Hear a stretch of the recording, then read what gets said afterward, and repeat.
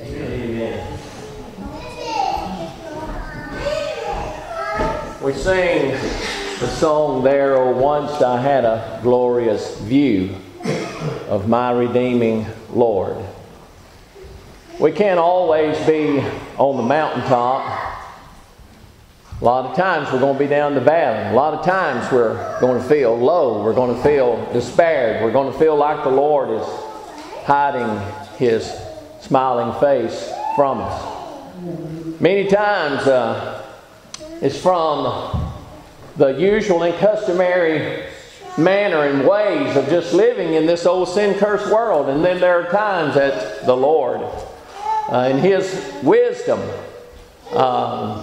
blesses us to go through troubles and trials and situations to strengthen us and to cause us to depend upon Him and to trust Him more and more. But what shall I do? Shall I lie down? Shall I despair? No, He will put His strength in me. And when I'm tried sufficiently, I shall come forth as gold.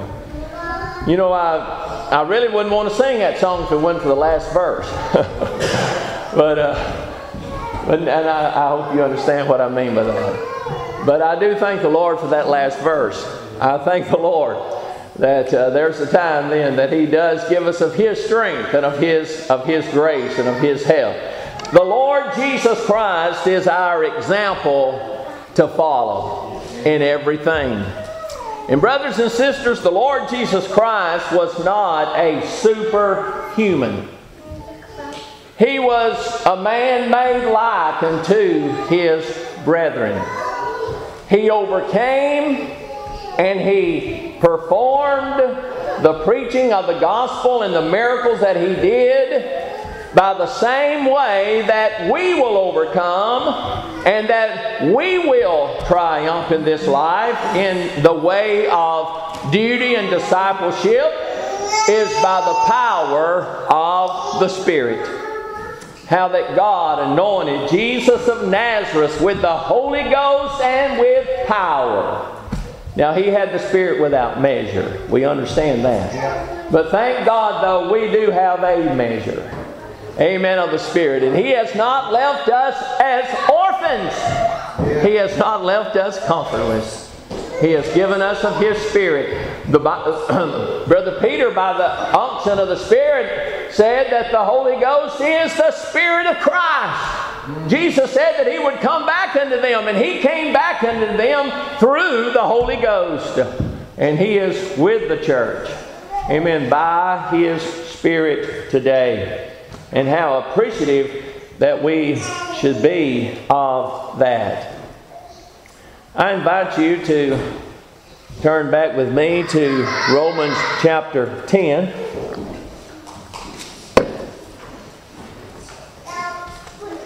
And we're going to just pick up there with verse 13. There's a few more things I'd like to say upon this verse and bring some other thoughts in. And of course, our whole foundation, we've already been 4 Sundays on these 13 verses. And so if you'll count back and think and remember. But for the sake of time, though, I'm not going to read any of those verses previously. Let's just begin here with verse 13. For whosoever shall call upon the name of the Lord shall be saved. I'm thankful for that verse. I'm thankful for the instruction in what God's Word plainly teaches us here. For whosoever, Jew or Gentile.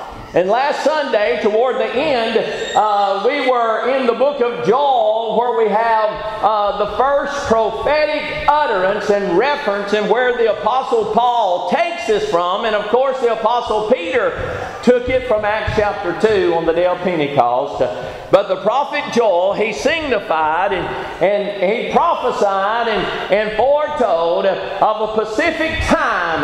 And that time time is set forth there, as we went over, with the darkening of the moon and the darkening of the sun and the stars not giving forth the light going out, as far as in the old economy and the old nation, the old law worship type service, that light was going out, and the light of the new and living way was burning brightly. And the focus upon that, the order that Jesus was establishing and setting up here upon this earth, and foretold at that time that whosoever shall call upon the name of the Lord shall be delivered. And of course, that's what the Apostle Peter stood up there in Acts chapter 2, and he told them that this is that which was spoken by the prophet Joel, saith God, in the last days I will pour out my Spirit upon all flesh. This is the way the Apostle Peter began that great discourse there in Acts chapter 2 on the day of Pentecost, when those that began to hear the noise, when this was noised abroad, the multitude came together. There was a great stirring going on at the upper room. There was a commotion. There was a noise. There was something happening there that was peculiar and strange, and a multitude of people began together, and they began to accuse them of being drunk. And that's what Peter stood first and said, these are not drunk as ye suppose. In other words, they're not under the influence of what you think they're under the influence of. They thought they were under the influence of wine, of alcohol, if you please. But it's the third hour of the day. It's just 9 a.m. in the morning. These are not drunk as you suppose. I want you to notice he didn't say they weren't drunk. He said they're not drunk as ye suppose. They were intoxicated. Amen. What were they intoxicated on? They were intoxicated on the Spirit. And the Apostle Paul, amen, brings that into the Ephesian church and settles it with them and says, be not drunk with wine, where's in excess, but be filled with the Spirit. Amen. Don't be intoxicated with worldly things. Don't be intoxicated with the affairs and the carrying on of the world that'll pull you down into the mire, into the dredges of it and its influence upon you. But be filled with the Spirit and have the influence of the Spirit in your life. Oh, that we could live and walk by the very Spirit of God. So he said, these are not drunk as you suppose, being at the third hour of the day, but this is that which was spoken by the prophet Joel. And then of course the Apostle Peter went on to say, and then in verse 21, and it shall come to pass that whosoever shall call on the name of the Lord shall be saved. Amen. He picks up the banner that Brother Joel had waved many hundred years before. For this was the day, this was the time of the Pacific, of the fulfilling of this, that whosoever, Jew or Gentile, and thank God, amen, that the gospel kingdom was coming and was going to shine unto the Gentiles. Matter of fact, you can read the very last verses of the Acts of the Apostles there in chapter 28, the very last verses that we have, where it tells us that in verse 30 and 31, and Paul dwelt 2 whole years in his own hired house, and received all that came in unto him, preaching the kingdom of God, and teaching those things which concern the Lord Jesus Christ, with all confidence, no man forbidding him. The Apostle Paul, amen, first and foremost was a preacher, and he was a sent preacher. And of course, we'll get into that in just a moment. But the Lord gave him the light and understanding that he would be sent. There in Acts chapter 22, it says that he would be sent unto the Gentiles. And certainly he was. You know, the very name apostle means sent ones. The Bible says of John the Baptist that there was a man sent from God whose name was John. The Bible says in John chapter 6 in one place where Jesus said, "For I came down from heaven not to do mine own will, but the will of him that sent me." John was sent. Jesus was sent. The Apostle Paul was sent. Amen. All of the apostles, by the very name apostle, means sent ones. And they are sent, amen, to preach Jesus Christ, to preach the things concerning Christ, so that the people of God, Jews and Gentiles, that if they would believe on Christ and confess Him not only with their mouth but in their life, with their direction of life, believing in their heart that God hath raised Him from the dead, then there's a salvation that they would have. And we know it's not a salvation for heaven immortal glory, but it's a salvation of deliverance while we live right here in this life. Now, I want you to notice also here in Acts chapter 2, after the Apostle Paul had preached, that there were many of God's children there on that day, and they were listening and they were hearing, and they were pricked in their heart, and they cried out. Notice what they said in verse 37. Now when they heard this in Acts 2, they were pricked in their heart. What does that mean? That means that they were cut, amen, to the heart. Amen. They were pricked in the heart. They were pricked. They were cut. They felt condemnation. They felt a mighty stirring and a mighty guilt in their seat of affection, in that new creature. Amen. Christ in them the hope of glory. Peter wasn't preaching that day to get folks saved for heaven and immortal glory. Amen. He was preaching to get some Jews saved. Amen. For the kingdom of God, to become disciples of the Lord, to move from ignorance to light, from darkness to light in understanding. And to come into the gospel church. And you know, it happened that day. There was 3,000 souls added to the church. There was 3,000 that submitted to water baptism. They had done what we read and talked about back there in Romans chapter 10 and verse 3, the latter part of that, where he said, have not submitted themselves unto the righteousness of God. But I tell you that there was 3,000 individuals of Jews on the day of Pentecost that submitted themselves unto the righteousness of God. Not in order to get righteous. They were righteous. They had imputed righteousness.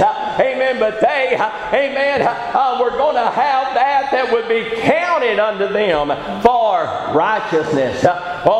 Just as the Bible says of Abraham that he believed God and it was counted unto him for righteousness, for right doing. Thank God. You know, that's not hard to understand.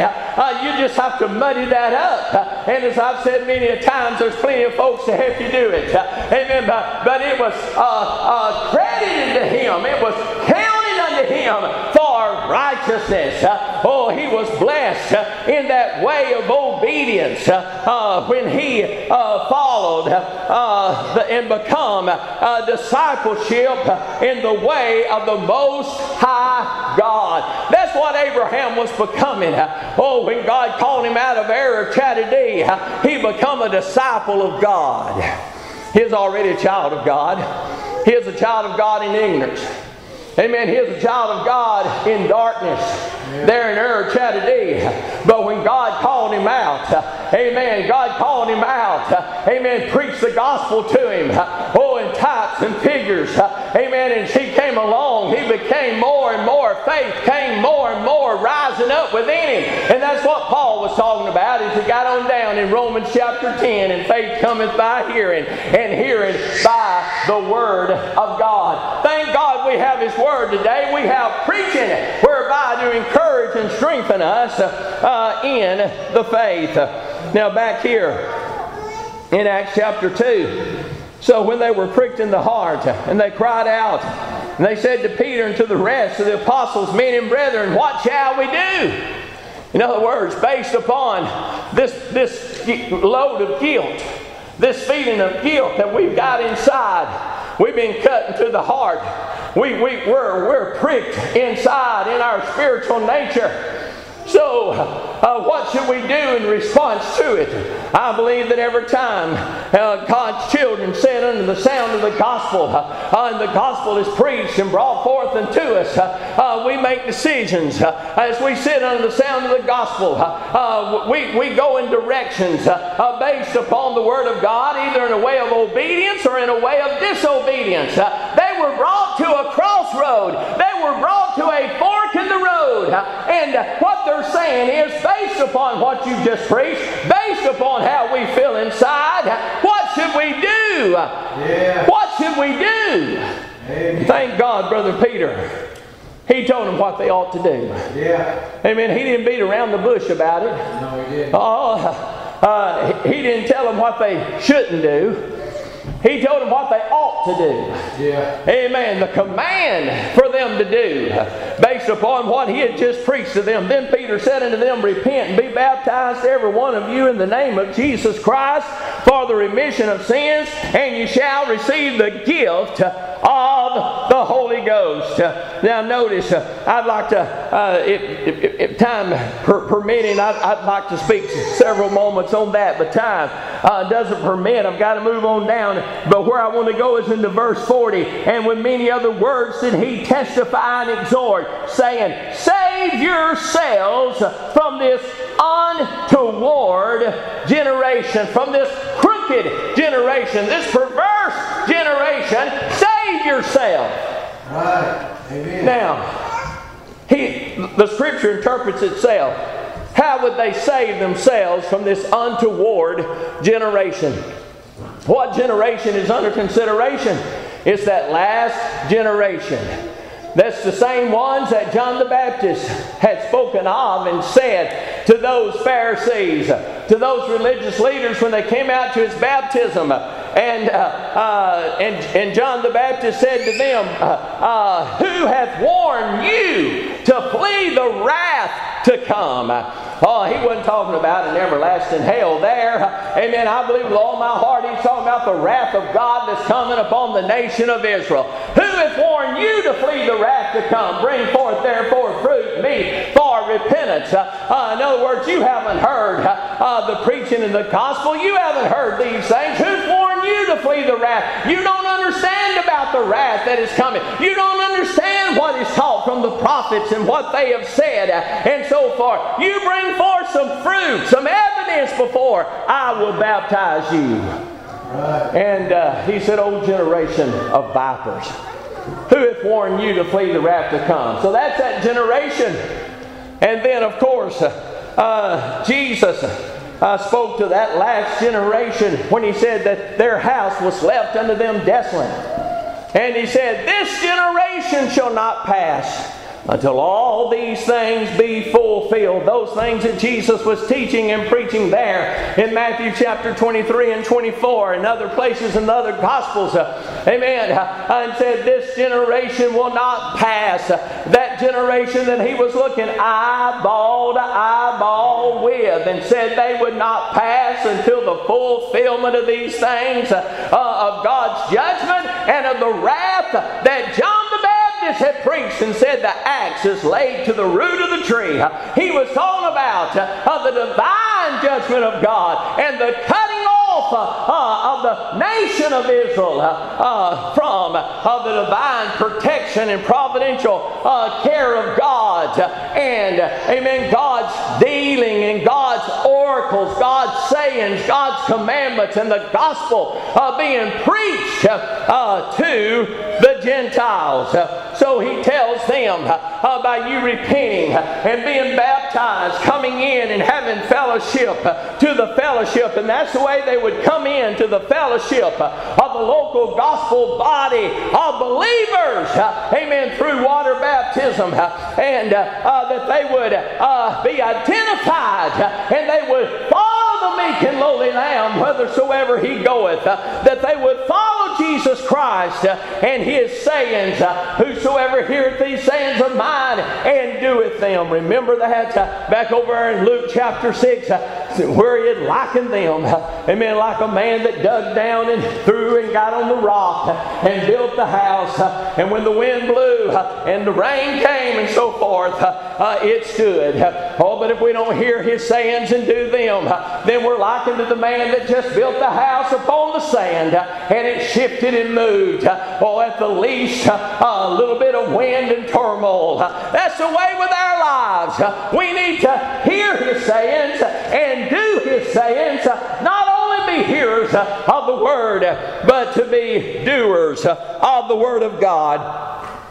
And in doing so, we will save ourselves from the downfalls and the judgment that comes upon the crooked and perverted untoward generation. Amen. And many of God's children comprise that number that's in that midst of that crooked. I tell you, there were many of God's children, many of them numbered in that crooked and perverse generation, that generation of disobedience, that generation that was going to turn a deaf ear and a blinded eye and wouldn't give heed and so forth. But Peter is telling these that have heard and the gospel has done something for them. Not gospel regeneration, because they were already regenerated.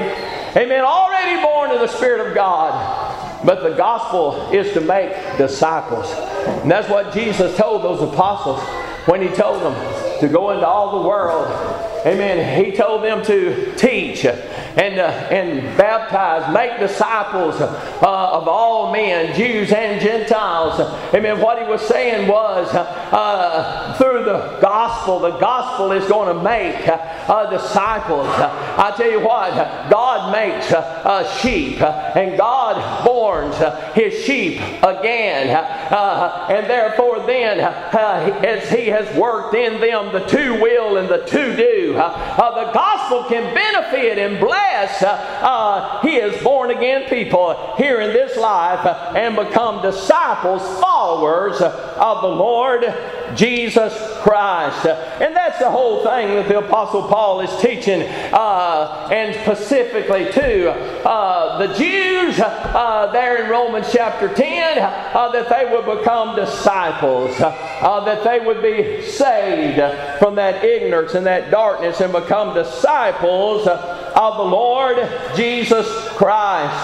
So, for whosoever shall call upon the name of the Lord shall be saved. Thank God for that. I want to turn back in the Old Testament to Jeremiah chapter 33.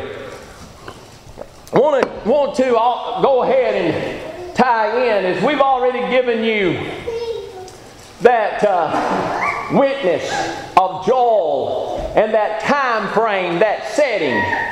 You know, there's no doubt. The Scripture plainly, when you tie Joel's prophecy in, and then the preaching of the Apostle Peter in Acts chapter 2, the fulfillment of what Joel had prophesied, and then that what we just went over there in Acts chapter 2. But now let's look also when God dealt with the prophet Jeremiah. In Jeremiah chapter 33. And notice particularly verse 3. We could start with 1, but for the sake of time, I invite you to always later on read above and below and so forth. But in verse 3, he said, "Call unto me, and I will answer thee, and show thee great and mighty things which thou knowest not." Now I want to say just a couple of things hear about this. First of all, I turn here because the Lord says to Jeremiah, call unto me. Yeah. Now there is a deliverance that can come to Jeremiah by calling on the Lord. And I believe that this is specifically right here. Now the principle is broad, but the actual context of this is to Jeremiah. In other words, God is not saying unto Israel or Judea, Zion, when He's saying, call unto me and I will answer thee. I believe he is speaking in context to Jeremiah here, because the word will interpret itself, because what God says, call unto me and I will answer thee and show thee great and mighty things which thou knowest not. Now Jeremiah knew a lot of things. Jeremiah had been prophesying a lot of things. He had already prophesied and foretold and taught about the captivity and all of those type things. Many things that he had seen, many things that a door of entrance had been opened of his understanding for him to know and to see clearly. But it's very plain right here that the Lord says, call unto me, and I will answer thee, and show thee great and mighty things which thou knowest not. There are some things, Jeremiah, you don't know. There are some things that can deliver you out of your current attitude, out of your current frame of mind, that can be a great blessing to you if you know them. Yeah. And this is what God says. He says, you call on me, and I'll answer you. And I'll show you these great and mighty things that you do not know. I tell you, there are many of God's children that need to call on the Lord and find out some things. And to pray for God to open up and to give understanding and give light and give illumination, whereby they could be delivered out of their present state of mind of confusion and darkness, and realize of a hope, realize of an expected end. Amen. I'm going somewhere with this. Oh, I want you to really think about this right here now. Yeah. Jeremiah, you've seen a lot of wonderful things, and you're seeing the captivity. You foretold that, but there's some things that can bless you. There's some things that can elevate you. There's some wonderful things that you do not know. I will show thee great and mighty things. I would to God that some of God's children today could see some mighty things. Amen. Could see some wonderful things instead of sitting on the dunghills of ignorance and darkness that the nominal church world and these so-called preachers out here that haven't taught the light and the illumination and the truth as it is in Christ Jesus. And God's people are perishing in a timely sense because of lack of knowledge. Yeah. Amen. Because of the lack of understanding. So God says to Jeremiah, you call on me and I'll show thee.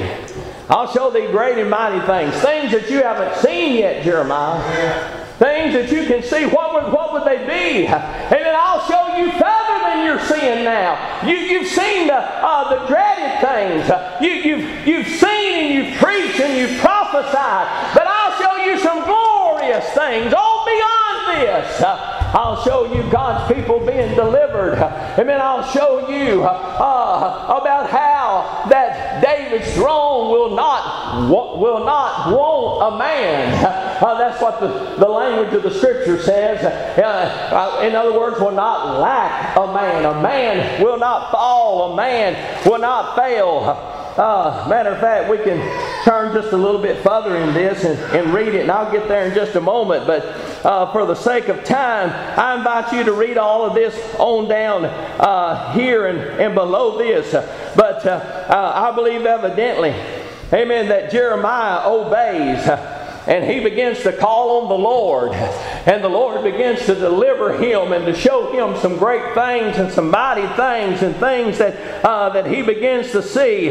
Notice in verse 15 and 16, in those days and at that time will I cause the branch of righteousness to grow up unto David, and he shall execute judgment and righteousness in the land. Oh, that's why I believe Brother Jeremiah obeyed the Lord, and he started calling on the Lord and asking the Lord to show him these great and mighty things. Amen. Because he starts writing them down. Amen. He starts writing them down. Oh, and he talks about the days and the time. That there's going to come a time I will cause the branch of righteousness. Who is this branch of righteousness?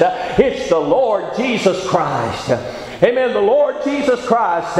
So here Brother Jeremiah showed a time. He showed a day when the righteousness incarnate. Amen. When the righteous personified. The person Jesus Christ is going to come. Zechariah. I'm not going to take time to turn over there and to read it. It's familiar probably to most of you. But you remember how that the Lord told Zechariah and the folks to take the son of the high priest and to make crowns and put on his head. And they made them of gold and silver, and they put them on his head, signifying a king priest. A king priest. Oh, and what did they call him? They called him the branch. Amen, the branch. And this ties into this right here. You see in the Old Testament there, the only one that we have record of, Melchizedek. Amen, who was a king priest. As far as the others and far as Israel and so forth, there were three offices. There was king and priest and prophet. And I don't remember reading about another king priest. I remember a king that's called a prophet. Peter called David a prophet in Acts chapter 2. So there you have a king and prophet combined. I read of Samuel, who is a priest, and he is a prophet, a priest and a prophet, but not a king priest. Man, I want to tell you, the Lord Jesus Christ is the king priest. Yeah. He's the branch. And so in those days and at that time, will I cause the branch of righteousness to grow up unto David, and he shall execute judgment. Justice. Oh, I tell you what, the Lord Jesus Christ in preaching His everlasting, you know, the Old Testament is full, amen, of teaching about judgment, discerning, and justice, and executing justice, and treating the individuals and the poor, having just weights and balances. I could go on and on with that, but God is a God of justice. And the Lord Jesus Christ in His Gospels, He taught a gospel of justice. Amen. He taught that. And so here when He says, and He shall execute judgment, justice, and righteousness in the land. When Christ was here upon this earth, I want to tell you, He executed justice. And He gave forth commandments of justice in the New Testament church. He's the lawgiver. We see all of these principles from the old that He brought over into the new, into His kingdom, and taught His apostles, and they are foundational. Jesus Christ is the chief cornerstone. Yes, He is the foundation. But I read in Acts 2 and verse 19, and ye are founded upon the foundation of the apostles and prophets, Jesus Christ Himself being the chief cornerstone. And upon that city, amen, underneath are 12 foundation, and the names of the apostles are written upon them. I tell you, that's the gospel church, brothers and sisters. That's the gospel church of the Lord Jesus Christ. The Apostle Paul, in his teachings, in his letters, you can read justice in there.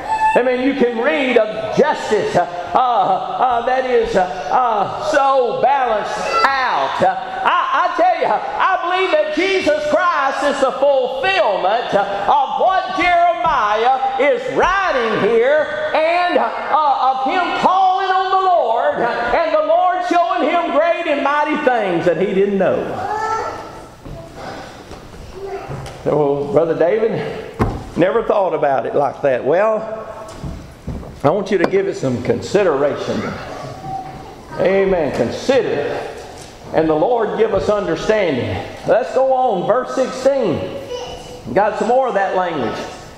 In those days shall Judah be saved, and Jerusalem shall dwell safely. And this is the name wherewith she shall be called. Not the Lord. He's already told us about him. He's going to execute this righteousness. He's the branch of righteousness to grow up. But she shall be called. Who's the she? Amen. This is the gospel kingdom. This is the church. This is the church. Amen. Oh, she shall be called the Lord my righteous. Yeah. The Lord our righteous. The Lord our righteous. I will say that this morning. If my people which are called by my name. You know, I know that has just got to be a verse that's just thrown around a lot. But I tell you, the underlining part right there is not just my people, but it's my people which are called by my name. And here, she shall be called the Lord our righteous. I'll take that name, won't you? Yeah. Oh, I pray to God that we'd be called that name. Yeah. I pray to God that there'd be enough evidence to convict us of it. Amen. If we was tried in a court of law, there'd be enough evidence to convict us. Amen. Of the Lord our righteous. And that goes right back to Romans 10. Amen. Where he says that I bear them witness, they being ignorant of God's righteousness, going about to establish their own righteousness, have not submitted themselves unto the righteousness of God. Amen. So, the Lord is our righteous one. That's for heaven and immortal glory. Amen. He is our right doing.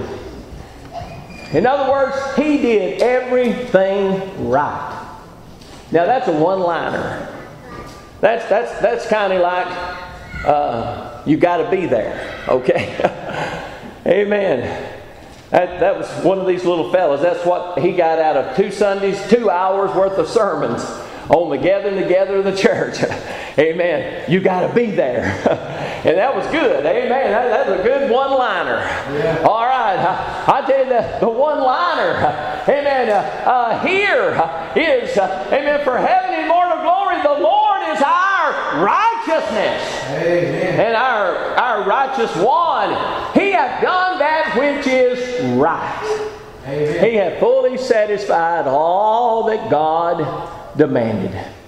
All that God's righteousness demanded. All that God's purity. All that God's holiness. And instead of continuing on with all of God's character and attributes, I'll just say with God's totality of His nature. Amen. With the totality of His nature. Amen.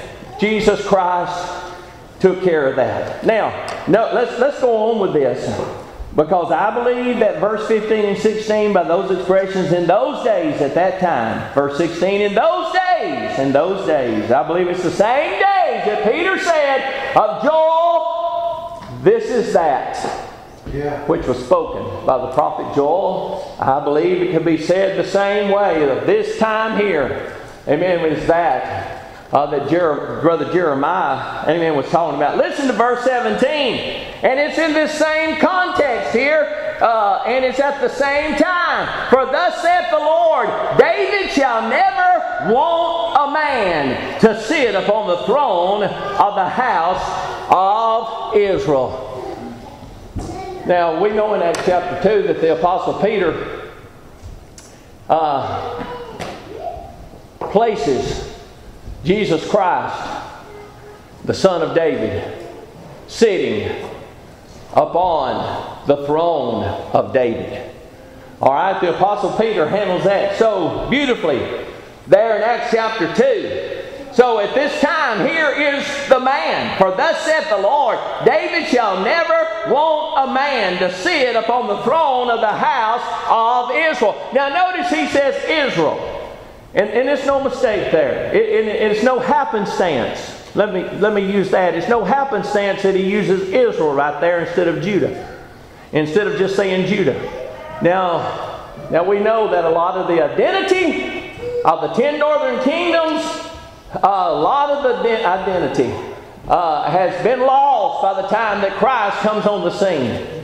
And there's more identity of the southern kingdom of Judah, and Christ, of course, comes out of Judah. For that's being Judah and Benjamin, those tribes of the southern kingdom. But he says, shall sit upon the throne of the house of Israel. There's only 2 men that ruled upon the throne of Israel until their death, and that was David and Solomon. It was in Solomon's son that the kingdom was split. All right? And of course, then you had the running of Israel, the northern kingdom, and the running of Judah, the southern kingdom. But and as I said, a lot of the identity of the northern kingdom was gone. But here, the Lord has shown Jeremiah a great and wonderful thing. That the man that he is talking about, this righteous one, the one that will execute judgment and righteousness in the land, this branch of righteousness, this one that the Lord said, for thus saith the Lord, David shall never want a man to sit upon the throne of the house of Israel. And we know there came a time in that succession of that line, far as going through Solomon and his son, and down the line, that there came a point to where that there was a curse placed upon that northern line, whereby the Lord said, "Write this man childless, as though he doesn't have a child, for there shall not be a child of his to prosper sitting upon the throne of Israel." And of course, we know that God, in His wonderful providence, took care of that. And I sure don't have time to go into all of that. But the point is, by Him saying here, that shall never want a man to sit upon the throne of the house of Israel, will go into what I call a key verse, K-E-Y, a key verse, and one that I go to a lot of times to prove that all the elect's going to be saved and live with God in glory. Romans 11:26, for all Israel shall be saved. Yeah. For the Redeemer shall come forth, amen, who shall turn away ungodliness. Yeah. Oh, thank God, from Jacob. Amen. So we're thankful for that. All Israel shall be saved. So I tell you that this branch of righteousness, this one that fulfills this wonderful and glorious thing that the Lord would show Brother Jeremiah if he would call upon the Lord. Oh, that the Lord Jesus Christ, the Savior from God, that God would send, that He would sit on the throne of the house of Israel, meaning all the elect. Yeah. All the elect, Jew and Gentile. Jew and Gentile. Not a segment, not a Judah as far as the elect. No, but in Israel. In Israel. All right, the elect family of God is never has been and never will be split. It's the elect. Yeah. It's the elect. Praise God. And I don't know if I've told you here this at Macedonia or not, but it's coming across my mind, and if I haven't, then I sure want to tell you, because I told them at Mount Olive a lot of times until they finally, I think, remembered it, that whenever I use the word church, it would be a rarity, just about in never, that I'd be referring to the elect family of God. About every time, 99.9, if I use the word church, I'm talking about a gospelly, called out, baptized body of people. Yeah. And if I'm referring to the elect, I'll say the elect or say the elect family of God. Because there's a great distinction, because I tell you that all the elect family of God, amen, will certainly never be in the gospel church. No. But they're in the elect family. Amen. Because God chose them and treasured them before the foundation of the world in Christ Jesus. And they are preserved. They are kept by the power of God. And Christ Jesus reigns over the house of Israel. And so all Israel shall be saved. This is there again, going back just to make the connection in Romans 10:1. Brethren, my heart's desire and prayer to God for Israel is that they might be saved. He ain't talking about the elect family. No. He's talking about, amen, as a group, he's talking about individuals out of that elect family that are among the natural nation of Israel, that they would see the light, that they would be illuminated, that they'd be delivered, that they would become disciples and followers of the Lord Jesus Christ. Now let's just go a little bit further with this, and then I'll leave off here in Jeremiah 33. But let's get the next verse. In verse 18. Neither shall the priests, the Levites, want a man before me to offer burnt offerings and to kindle meat offerings and to do sacrifice continually. And the word of the Lord came unto Jeremiah, saying. Now, I invite you to read the rest of that on. Now, somebody's already thinking, Brother David, what in the world? Now, we understand where you've been so far, and we understand about the Lord sitting upon the throne, the house of David. Now, what in the world is this great and wonderful thing that the Lord is showing Jeremiah that he did not know? That he didn't know. And I don't know that he knew this in the totality. And if he understood and dotted every I and crossed every T, but it would have been enough to make him happy. It would have been enough to put him on shouting ground to know neither shall the priests, the Levites, want a man or lack a man before me to offer burnt offerings and to kindle meat offerings and to do sacrifice continually. Do sacrifice continually. You say, preacher, how in the world are you going to deal with that now? What in the world does that mean in all of this context and all of this connection here? Well, it's not, and do we not believe in the priesthood of believers? Yeah. Oh, yes, we do. Oh, we could run to many verses. The priesthood of believers, the priesthood of disciples, the priesthood of those in the gospel church that offer, amen, sacrifice. Amen, as the Apostle Paul says to them in Romans 12:1, I beseech you therefore, brethren, by the mercies of God, that you present your bodies a living sacrifice. Amen, the Lord is showing him that in this gospel kingdom where the Lord Jesus Christ, amen, this righteous one, the branch, the righteous of the Lord, and this one that will rule and be sit upon the throne of the house of Israel, that he will have attendants. He will have those that attend him. Oh, they will be priests unto their God. And they will offer, amen, praise, the sacrifice of praise of the fruits of their lips and of their bodies as living sacrifices, holy and acceptable unto the Lord, which is their reasonable service. And God shows Jeremiah that it will never fail. Now, does that not go along with Ephesians chapter 3, the last verse there, what is it, verse 21, that says, "Unto Him be glory in the church by Christ Jesus throughout all ages, world without end. Amen."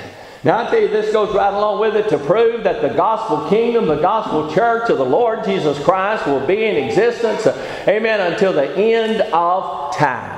Amen. Somewhere here on this earth, this righteous one of the Lord, this righteous branch of the Lord, this one that'll sit on the house, that'll sit on the throne of the house of David, that is in the top of the mountains, that is highly exalted, there will be obedient disciples that have saved themselves from the untoward generation by calling on the Lord, amen, by walking in that confessed way and believing in their heart and rendered the calves of their lips and offering their body a living sacrifice unto the Lord Jesus Christ. Yeah. Amen. Isn't that good? Amen. Isn't that good news? Isn't that good to know? And brethren, we can be a part of it. We can stay up. We are, but we can stay a part of it if we will keep hearing and doing. Amen. If we'll keep hearing and doing His sayings that He has taught us, that He has told us of. Let's turn back just a couple of pages in your Bible there to Jeremiah chapter 29. Jeremiah chapter 29.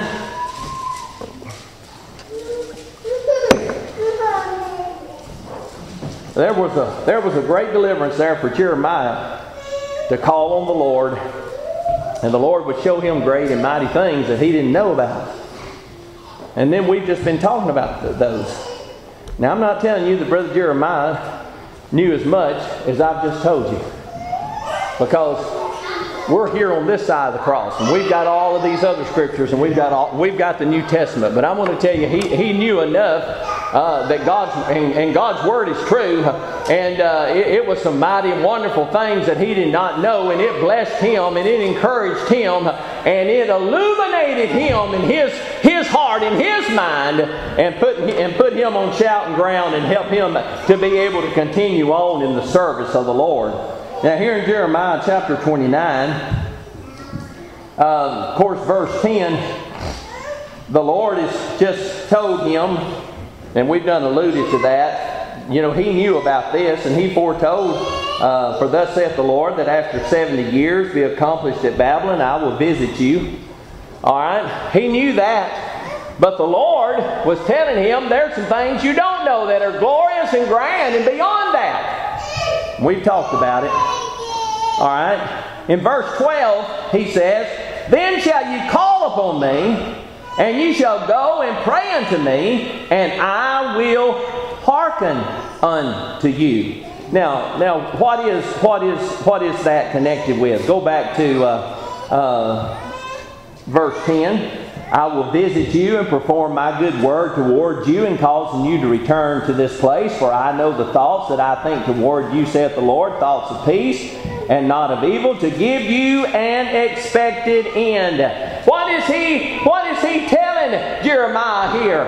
He's telling him that there is hope and that there's a future. Isn't that wonderful? There is a future. There is a hope. Then he says, "Then shall you call upon me, and you shall go and pray unto me, and I will hearken unto you, and you shall seek me and find me, when you shall search for me with all your heart. And I will be found of you, saith the Lord, and I will turn away your captivity, and I will gather you from the nations and from all the places whither I have driven you, saith the Lord, and I will bring you again into the place whence I caused you to be carried away, because ye have said, the Lord hath raised us up prophets in Babylon. Know that thus saith the Lord, the King that sitteth upon the throne of David, and of all the people that dwelleth in this city, and of your brethren that are gone forth with you into captivity. Thus saith the Lord of hosts, behold, I will send upon them the sword." In other words, those that carried them away captive.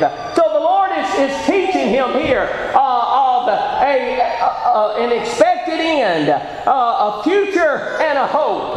But then when we turn on over there to 33, then he said, but you call on me. Each time he tells you, call on me. Call on me. And each time that the Lord emphasizes this, if you call upon me, I will hear you, I will answer you. He said, you shall seek me and find me. Now we understand this context. This principle, though, I believe is true to all of God's people. And true in the gospel day. Yeah. That if we seek the Lord, that we will find Him. When you shall search for me with all your heart. Yeah. It'd be good to stay there just a little bit longer, but I want to turn to Psalms chapter 50. In Psalms chapter 50 and verse 15. You know, there's hundreds of verses that you could go to about calling on the Lord and having deliverance from this, that, and the other. But it all boils down to light and illumination, and from darkness and revelation and understanding, which rejuvenates the mind, the heart, encouragement. In verse 15 of the 50th Psalm, and call upon me in the day of trouble. I will deliver thee, and thou shalt glorify me. Yeah. So, meaning over and over for different things to call upon the Lord. Yeah. Here he's talking about, you're in trouble. Call on the Lord. I will deliver thee, and thou shalt glorify me. Yeah. You see, it's all to His praise. It's all to His glory. It is certainly all to His honor. Instead of going further there in Romans 10 when the time is practically gone, let me just stay with that and turn over to 1 Peter chapter 3, and we'll close in this. In 1 Peter chapter 3, a very misunderstood verse of Scripture among God's people in the nominal quote-unquote Christian world. And even some orders that get so confused to where they believe that H2O, water, is essential in regeneration. Believe in baptismal regeneration. We have stated we don't believe in gospel regeneration. I'm stating we don't believe in water or baptismal regeneration. No. We believe in immediate, direct, spirit operation regeneration. Immediate and direct. Immediate. Just like that. Just like that. Immediate. Direct. Direct from God. Direct by the Spirit. The life-giving voice of the Son of God. The quickening.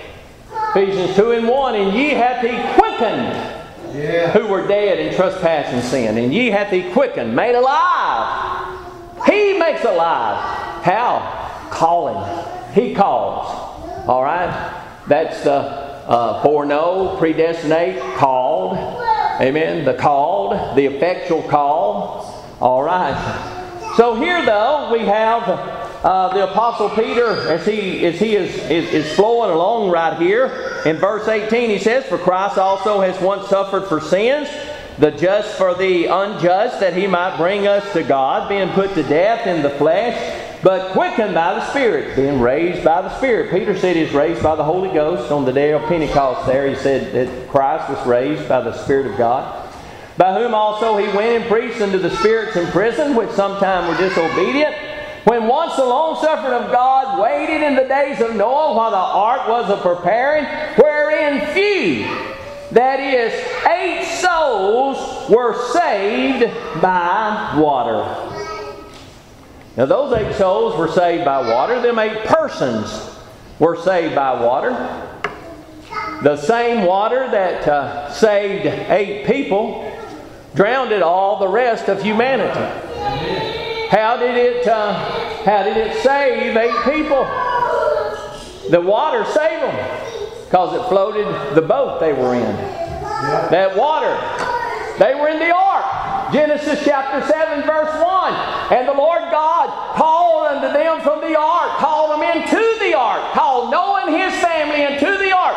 God was in the ark and called them to come into the ark. Amen. Now I know God's everywhere present, nowhere absent, but I want to tell you the manifestation of God was inside the ark, and He called them to come into the ark. Amen. Thou and thy family. And that's because that's where God had chose to save them, to preserve their lives while the flood was on. All right. So this is how they're saved by water. This has no eternal consequences. This has nothing for heaven above or hell below. Right? All right. So 8 people, 8 souls were saved by water. That's how they were saved. And the like figure whereunto even baptism also now doth also now save us. So there is a salvation in water baptism, but it's not for heaven. No. It's not for heaven. It's for deliverance. And it delivers you to a local body of the gospel church of the Lord Jesus Christ. And so this is a figure. This is an example. This is a teaching that the Apostle Peter brings in here, wherein few, that is 8 souls, were saved by water. The like figure, whereunto even baptism doth also now save us. That's the same salvation that Peter called upon them to save themselves from this untoward generation. And he had already told them to repent and be baptized, every one of you, in the name of Jesus Christ for remission of sins, and you shall receive the gift of the Holy Ghost. The Holy Ghost is what in Acts 5? The Holy Ghost is given to them that obey. So that's not a regeneration verse either. Amen. That's a promise and an experience and obedience in discipleship. All right? Because we know there's no obedience involved on our part. Amen. To be saved for heaven and mortal glory. Now it is the Spirit of God that regenerates. And the love of God is shed abroad in your heart by the Holy Ghost. That's at the time of regeneration. We believe in Spirit regeneration. But here's the promise of the Holy Ghost that is promised to those that will obey. Very plainly taught in the Scripture. We read of the gifts of the Spirit to equip, to enable the saints to operate and carry on in the gospel kingdom of the Lord Jesus Christ. He says it's not to put in away the filth of the flesh, but the answer of a good conscience toward God by the resurrection of Jesus Christ. So water baptism that saves us in a temporal sense, delivers us into the gospel body, wherein, as Peter told them, in other words, save yourself from this untoward generation. In other words, the Apostle Peter was saying, what you do, you leave those untowards, and you come over here to us towards. You come over here to us that are toward.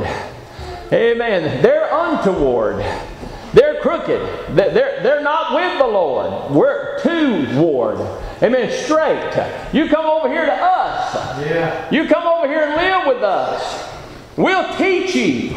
Yeah. The gospel will illuminate you. Right. You know, I believe with all of my heart. I can't prove. I'm closing. I can't prove this by the Bible, but this is a thought. Okay, this is my thought. I believe that there was people on the day of Pentecost that was saved from the destruction in Jerusalem because of their obedience in coming into the gospel kingdom and hearing the preaching of the apostles that Christ had given concerning the destruction of Jerusalem, and had said, when you see Jerusalem compassed about with armies, when you see these things happening, you flee from Jerusalem. You flee to the mountains. You don't be caught there in that city. You don't think they was preaching that? You don't think they was telling folks that? You don't think they were telling the Jews that and people there around Jerusalem that had become converted and disciples? Yes, they was telling them what Jesus had told them. I believe they preached what Jesus told them, don't you? Yeah. Amen. And so therefore, it was a salvation. It was a deliverance unto them because they heard those things, and they were not caught within Jerusalem at that time when they saw the events taking place, when they saw those signs coming about. They were out of there. Yeah. Amen. Why? They were with people that had the knowledge. Yeah. I'm about to get happy with that one now. Yeah. Amen. They were with people that had the knowledge. They was with people that had understanding, and it saved them. Right. Amen. I want to tell you, there's a salvation, there's a deliverance. It even saved their temporal lives. Right. God bless you this morning is my prayer. Let's stand together.